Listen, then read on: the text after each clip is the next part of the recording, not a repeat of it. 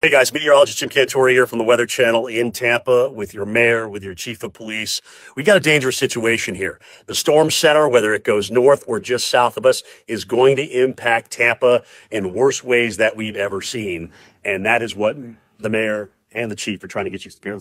That's right, everybody. The time for preparation is coming to an end. You need to have those plans to evacuate if you're in zone A or B. We all need to take this seriously and keep everyone safe.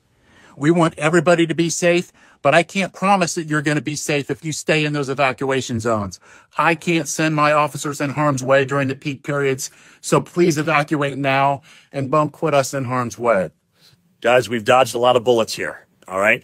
But this one's going to be close, whether it goes north or just south of us. As I mentioned at the lead of all this, we will be impacted, and we will be impacted heavily. We will lose power, and in some cases, we will have water higher than we've ever seen on the west coast of Florida. Be safe.